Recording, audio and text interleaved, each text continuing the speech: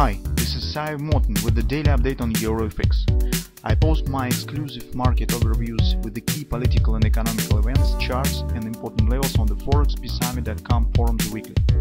This short video is a response to rapidly changing situation on the currency markets and should help you to stay on top of the game and be profitable. I suggest you to visit ForexPeaceArmy.com forum and read my analysis for the week before watching this daily video. Welcome back everybody. Let's take a look again at euro currency. So yesterday it was dramatic action across the board, not only on the euro currency but also on the gold market, on the stocks, everywhere. And actually, guys, nobody knows what has happened. Even the big banks and big companies, traders, tells that this was absolutely unexpected reversal.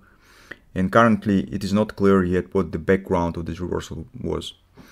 Because the initial reaction was absolutely correct, because CPI was above the expectation. And if you will take a look at the structure of the CPI, we will take a look at the weekly report, you will see the rising inflation across the board.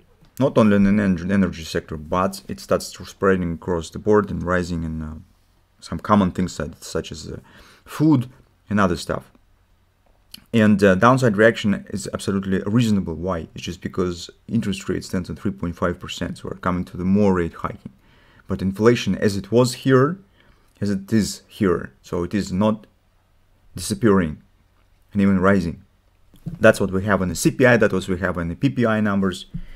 And the collapse that has happened recently is absolutely reasonable, especially if we'll take a look on the gold market. It was even more extended and furious compared to the euro, but then suddenly everything has changed. And what is interesting, it is not some market specific reversal, some news on the stock markets, for example, I don't know, reports, earnings reports from the banks or something. It was across the board, so all markets has turned in opposite direction. No additional data has been released. So definitely stands some big cash inflow. Because if you take a look even on the comments, I intentionally have taken a look at some. So take a look what is the BMO Capital tells. Signs of the distressed market, freaking out over a mild miss on a data point.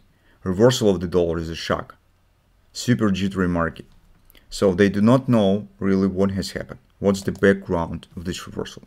And that's why it might be tricky. I have just one idea that maybe recall what we talked about, the pre-election rally. So maybe this is some artificial support of the market to create the image of prosperity, of the resolving of the problems, that everything is becoming better, markets are rising and so on before the elections. It's very often happens. I would say that's even always happens. So that's why this sharp reversal, it might be really tricky moment, because the support that stands behind it, beyond it, it might disappear as fast as it has appeared. So that's why we should be careful. From the technical point of view, action was absolutely perfect. On the daily chart, we've got bullish reversal bar. It means that for the bulls now the task is much simpler. It's just because you could use the most recent swing through this bar for position taking and placing the stop just below its lows. That's all. So from that standpoint, everything is clear. Trend has turned bullish on the daily chart, which is technically also an important factor. Now, if you take a look at the intraday performance, you'll see that market just completed what we have talked about. So we said, wait for a completion of the XOP. Only after that, we intend to keep an eye on some bullish patterns or something. And after that, market could show some bounce. Yes, yesterday we said that currently situation is tricky. We suggest with this rising of the bearish dynamic pressure here, that should be some spike, either direct downside breakout, or it will be just spike down to complete the XOP, creating the new lows. So dynamic pressure has worked nice, and it was indeed just the spike to complete the XOP, but it was just spike because of the intruding of the external some power that has pushed price higher. So currently, with this performance, we not consider taking the short position on the euro currency because we have the bull trend known time frames. On the daily chart, we have reversal bar. So for the bears, have to wait for something else.